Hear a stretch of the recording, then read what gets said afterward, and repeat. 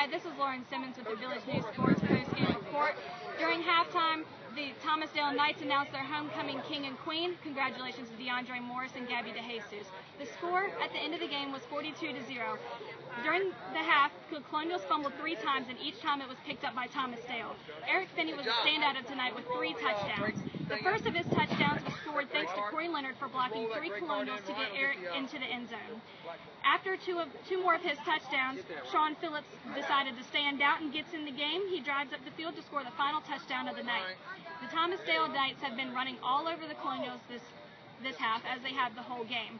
Colonials just didn't have what it takes offensively or defensively to keep up with the Knights.